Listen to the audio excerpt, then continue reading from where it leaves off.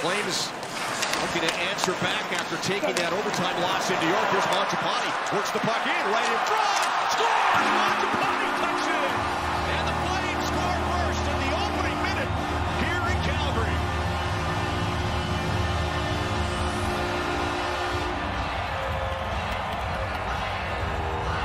For the Calgary Flames, this is exactly what they needed. It's been a week of controversy.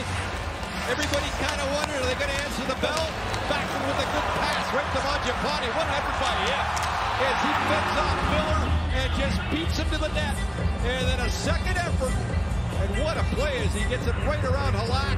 The first shot of the game is a goal for the Calgary Flames, and a huge one for them based on the week that they have had full of controversy. And that was going to be a penalty on Miller, but nullified obviously by the goal as Mangiapane picks up his 12th goal of the season. And it was a terrific marker for number 88. Here comes Peltier. Bruno drops it. Oh, the score!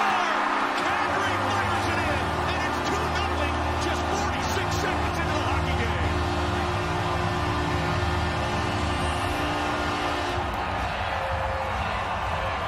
Goals 8 seconds apart. Well, Huberdeau starts this off. First of all, goes back. It's a good pressure here by Peltier. Creates the giveaway.